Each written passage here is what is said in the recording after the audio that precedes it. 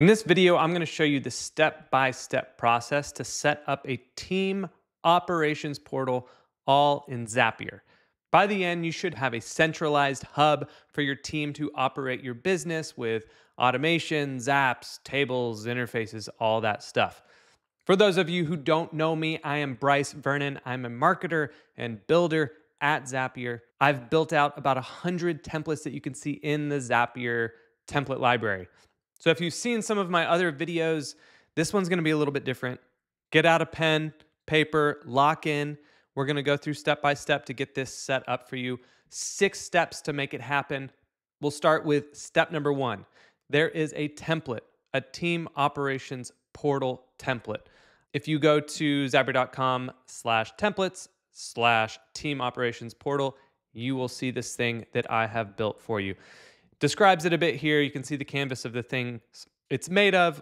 You can build this with a free plan across the board with Zapier, but there are pieces that require the pro plan or other paid plans.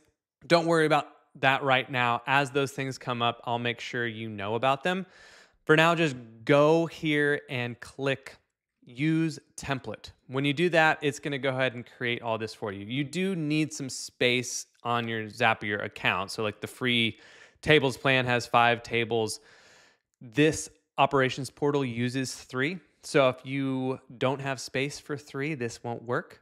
So if that's the case, go find the Automation Pro bundle that Zapier sells, because then you get workflows like Zaps Pro plan, you get Interfaces Pro plan and Tables Pro plan, and that's what you really need to actually use this thing.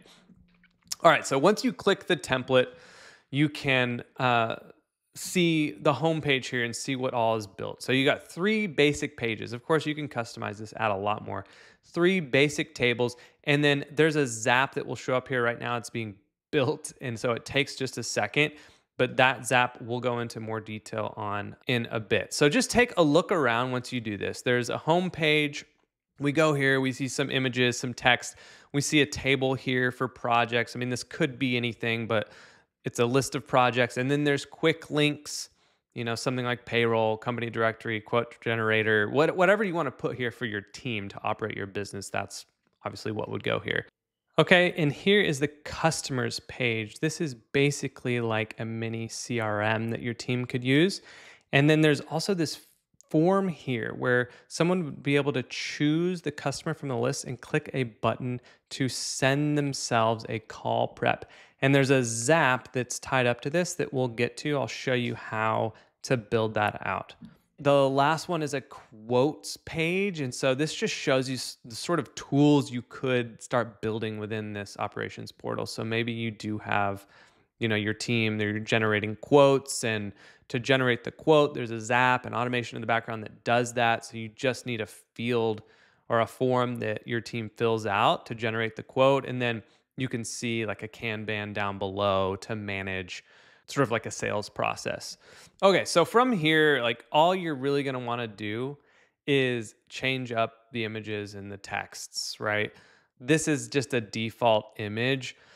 You would wanna go ahead, you can create this yourself, upload whatever other image you want, or throw in a URL, and that'll change that up for you.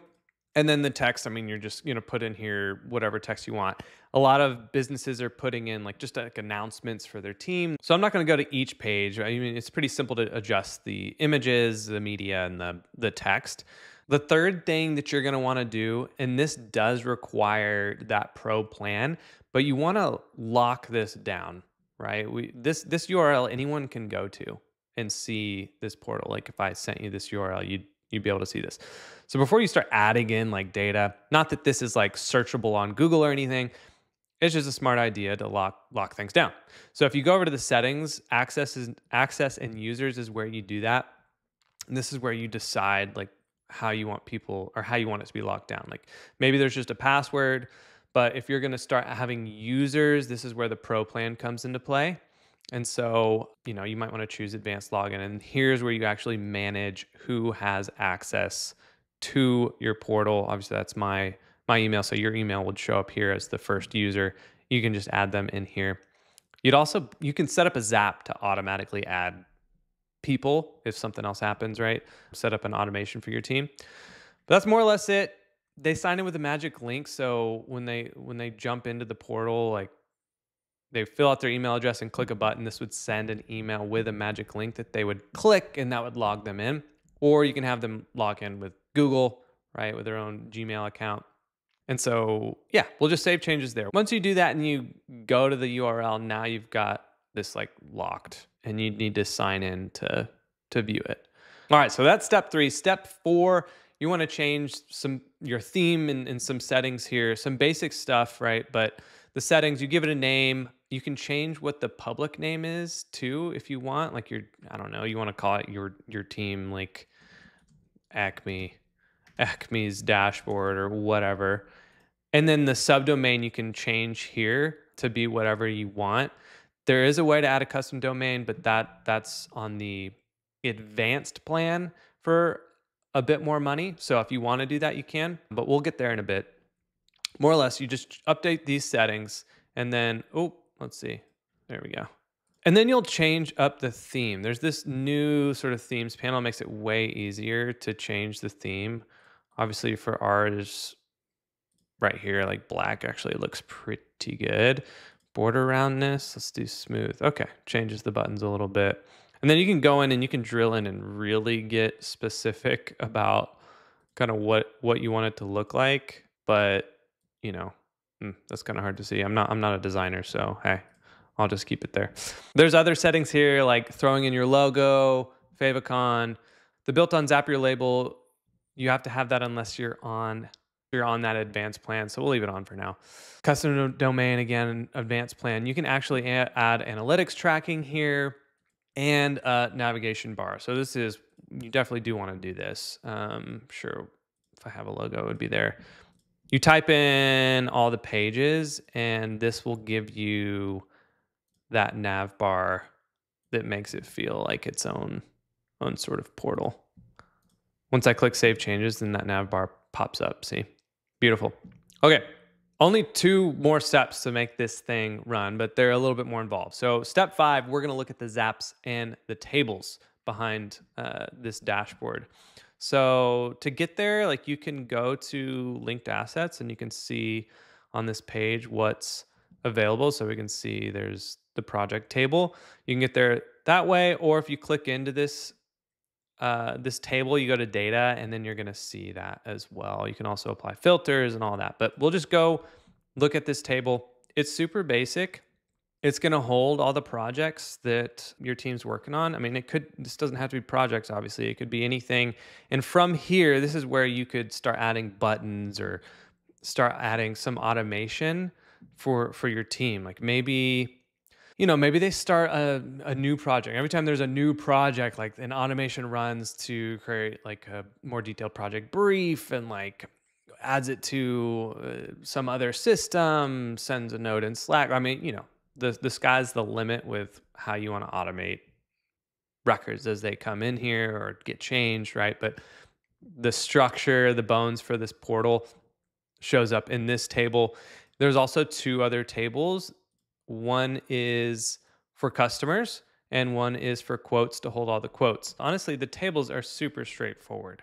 You're having a customers, you get to decide what you want to put in there. The Zap, however, is a little more complex. So let's take a look at that. So the idea is they're going to select a customer from the dropdown, click Send Me Call Prep. So to look at the Zap, we're going to go into the form and click Actions, and you're going to see the Zap here.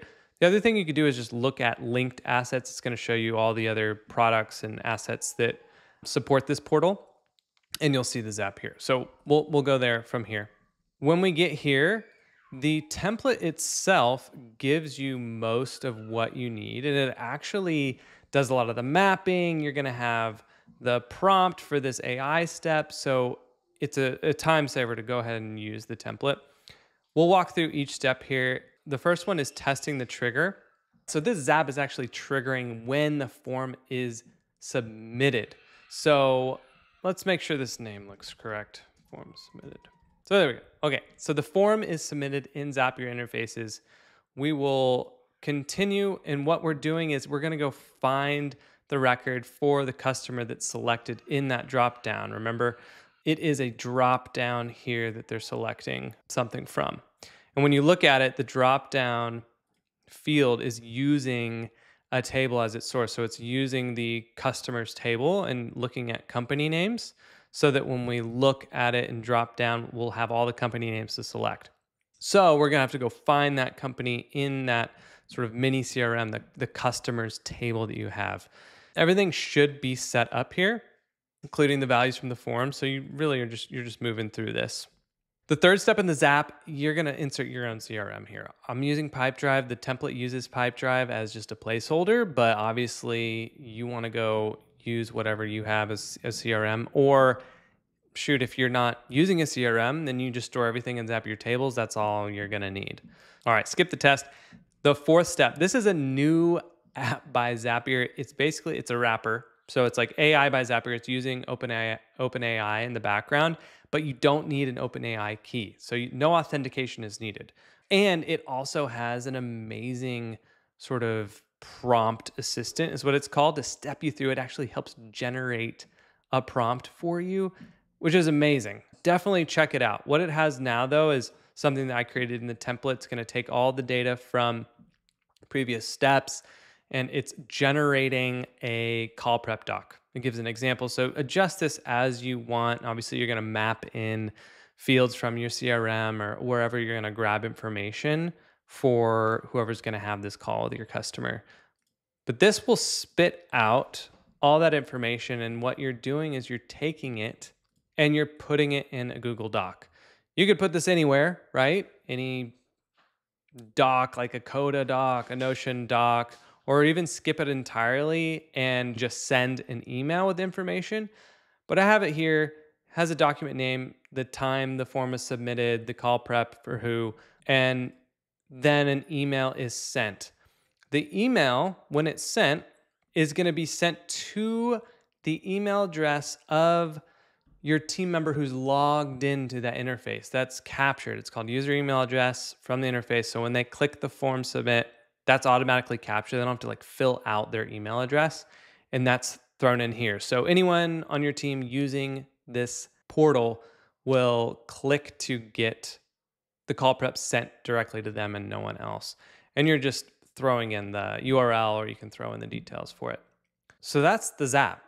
It's just an idea, and obviously there is so much more you could do. The other Zap you would want to think about building, if you actually do want to have a quote generation process, is to take the form fields from this quote and actually go and generate a legit quote, and do a similar process, right? Where you're going to gather information, maybe use AI to help create the quote, format it correctly, whatever it looks like. Make sure the person has, on your team has it ready to send to a prospect. And when they do manage that, that's where, they can have this Kanban below the quote generator tool to manage what's been sent, accepted, etc.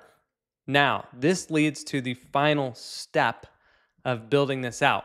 If you do want this quote Kanban view here to be specific to whoever's logging in. So you've got, Ted on your team who's logging in, and he wants to see only the quotes he's generated and he's working. So this is sort of his own little management Kanban.